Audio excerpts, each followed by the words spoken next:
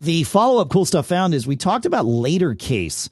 Boy, it sounds like Later Hosen, doesn't it? No, it's Later Case, Later Case on the show recently. And they sent me one of these things. And the listener who told us about it said it's great because it feels like you don't have a case on your phone. These cases are made of Kevlar and are super thin and really do, like when they put it on your phone. And for those of you watching the video, I'm doing that now, and I'll have we'll put this out as a separate video too.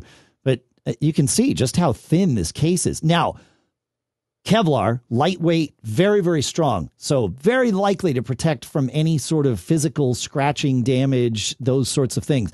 What it likely will not protect very as well as some other cases against is drop protection. It doesn't really have any, cushioning or anything like that in it. So I'm sure it protects from drops more than the phone would be protected on its own, but not as much as, a case that's built for drop protection. It actually has like corner cushions and things like that. This case does protect all four corners.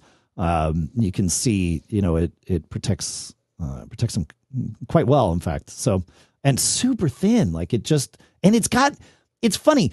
This is intentional in their design. To my fingers, it's very grippy. Like my phone doesn't want to slip.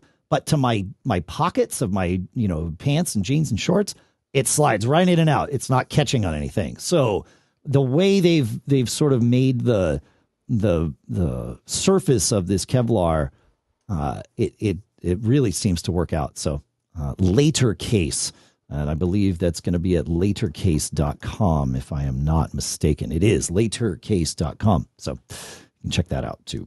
Okay.